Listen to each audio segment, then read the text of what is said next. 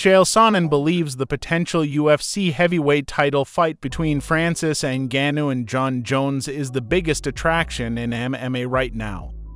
Francis appears to be safe in that he hasn't been stripped, and the rumor of him being stripped hasn't come out yet. We've heard the rumor that Jones and Stipe were going to fight for an interim championship. We've heard a rumor that Jones and Curtis were going to fight. Now, that rumor came out and that rumor went right away. But it happened, and attached to that fight was going to be an interim championship. If that's true, that would protect Francis. Jon Jones versus Francis, I think, is the biggest fight you can put on in our industry. I think. But it's also going to be the first time that you've had a massive fight where they got 4 years of inactivity between the two of them. It's a very peculiar situation. And we don't know why Stipe has been out, right? Like, you got to give Francis a pass. It's not just the contract thing. It's not the slap contest that he wanted to go do with Fury. He was injured. You got to give him grace. If you enjoy our content, consider leaving like, subscribe, and ring the bell. Sean O'Malley about Corey versus Cheeto. Dude, I'm excited. I'm going to go. Tim and I are going to go. I'm going to sit front row and observe and watch these two warriors compete, man. It is a sweet fight. You know, it's at Apex. I'm not fighting, so I don't give a... Would it be... It's going to happen. I don't even think too far into that. Cejudo.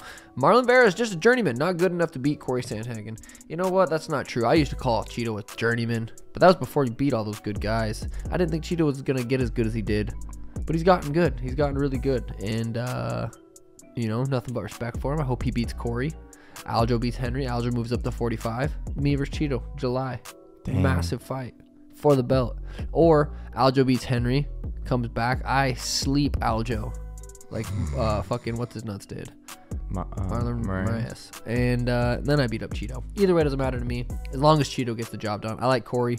Me versus Cheeto's a massive fight. Me versus Corey's me versus anybody's a good size fight. The biggest fight in the division is me versus anybody, but me versus Cheeto, you know, the people have been waiting for it, and it's, you know, yeah, it's getting closer. But yeah, I think Corey's gonna bounce around, be fast. People look good against Cheeto early. Yeah, I feel like everyone kind of wins those initial rounds.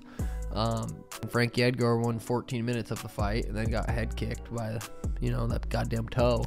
So I don't know. Five rounds, small cage, I would say benefits Cheeto. If it was small or big cage, 3 rounds, I would probably pick Corey. So, you know, the cage, the amount of, I don't know. I'm excited for that fight. It's going to be a sweet fight. Alexander Volkanovski about Max Holloway. Yeah, it's a tricky one. That's why I said in the lead up to that fight, I felt like it was more on him. Because obviously, if I lose, that would be bad too, right? But I mean, for him, I just felt like, because again, a lot of people still would throw his name in being one of the greatest featherweights, and because he is one of the greatest featherweights and stuff like that. But I felt like, you know, his title, himself in the title picture and all that, he loses again. That makes a lot of things hard. You know what I mean? I felt like that does a lot to him, and I said that. I was a bit vocal about that early. I still think he was a great champ. I still think he's a great fighter, and I still think he beats most of the top guys anyway. We've got a very strong division. A lot of guys are coming up, and obviously through watching me fight and watching some of the top guys fight, everyone's going to start evolving more and more and more. So you know, I feel like you're going to start seeing these other guys that are rising up really start to get up there anyway. But I still think Max. Yeah, it wasn't Max went downhill. It's just I literally had him figured out, and I've just went to another level, especially my confidence and things like that. I think that's what it was more about. I still think I think he makes a very hard fight for anyone in there. Beneil Dariush about the timing of Alexander versus Islam being terrible for him. In the moment, I felt like it was definitely weird, and I was frustrated. I'll be honest with you. I get why they did it. Volkanovski is the pound-for-pound king, but the timing was terrible for me. I seem very cool-headed, but if you push the right buttons or say the right things, I'll probably try to take your head off right there. So, after I found out the news and I cooled off, I said to myself, what difference does it make? I just have to win my fights, it was all good. And look how well it turned out. I believe Makhachev will win, but Volkanovski has the potential to do it. Stylistically, he has all the tools for the stand-up, but I don't know his tools in the ground game. I don't know how much he can improve in his camp, but it will be interesting to see how he handles Makhachev's pressure. Right now, I'm leaning Makhachev, but I'm also just really excited to see such an interesting fight. Makhachev is an unsolved puzzle and I want to solve it. But so is Volkanovski. No one has gotten close other than what Max Holloway did in the second fight. Dana White and his wife, Anna, issues statement following altercation from New Year's Eve.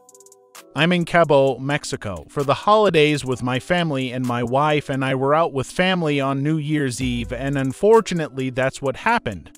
I'm one of the guys you heard me say for years, there's never ever an excuse for a guy to put his hands on a woman.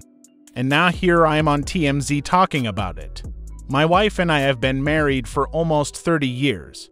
We've known each other since we were almost 12 years old. We've obviously been through some shit together and we've got 3 kids, and this is one of those situations that's horrible. I'm embarrassed, but it's also one of those situations where we're more concerned about our kids. We have 3 kids, and obviously since the video popped up, we've shown the kids the video and we're more focused on our family right now. People are going to have their opinions on this. Most of the people's opinions will be right, especially in my case. You don't put your hands on a woman ever. My wife and I obviously love each other. We've been together for a very long time. We've known each other since we were very little, and this is just one of those unfortunate situations. There was definitely a lot of alcohol, but there's no excuse.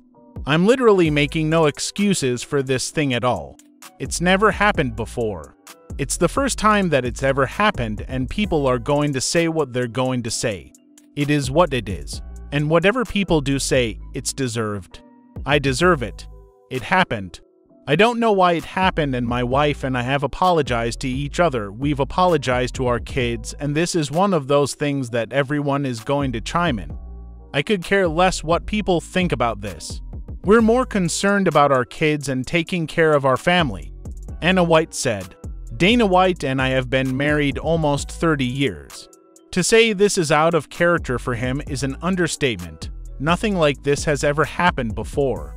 Unfortunately, we were both drinking too much on New Year's Eve and things got out of control on both sides. We've talked this through as a family and apologized to each other. I just hope people will respect our privacy for the sake of our kids.